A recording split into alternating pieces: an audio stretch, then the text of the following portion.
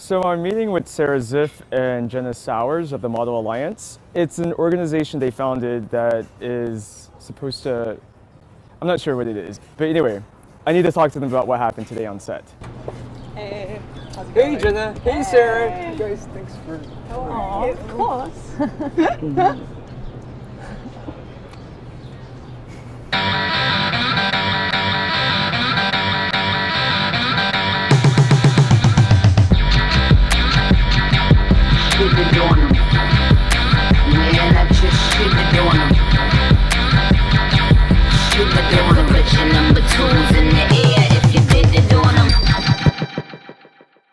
Hey, have a seat. You guys want some white rice or cookies? Why are you eating plain white rice? I only eat things that are white. So yeah, today I got street casted for this North Korean jeans campaign. They're really unprofessional and I thought you guys should intervene or something. They're like, one of the models stepped on my foot with their stiletto. They said I would get a single solo, you know, and then it was a group shot. You know, the hairstylist kind of pulled my hair. Well, I admit your issues seem a little bit different than the issues that I think we hear more about. All the models ate the pizza.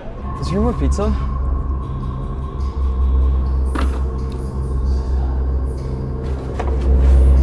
But there was food on the shoot and you had a break in which time? Well, yeah, of course, yeah. But there was no Vita Coco, there was no Diet Coke. It's Dwayne Reed water. I feel like you might not really understand what we do and what the Model Alliance is. Yeah. What is it that you exactly do? Well, we think that people who work in fashion should be held to the same labor standards as people in any other industry. On the way here in the cab, I reviewed your website on my iPhone, and you guys have a Bill of Rights. So I made some amendments, like off the top of my head, you guys want to hear. Amendment number 1, the right to bottled water that doesn't come from Dwayne Reed. Volvic, Yana, Poland Spring, maybe. Number 3, you should be told in advance if you're going to have to be barefoot. Why would you need advance warning that you'd have to go barefoot? I think you shouldn't have to take off your socks, and if you do, slippers should be provided. Number 4, we're created equal. We should have equal rights to camera time. Just because you're booked for a job doesn't mean everybody has to be. Then why am I there? I think a model needs to be told if they're shooting with models. You should be able to make the decisions to model with models. I think you need to explain what model means. A model is not a model. Huh. Did you make that up? And I also think that models should be allowed to smoke on set. You can't smoke in here. You can't smoke in here.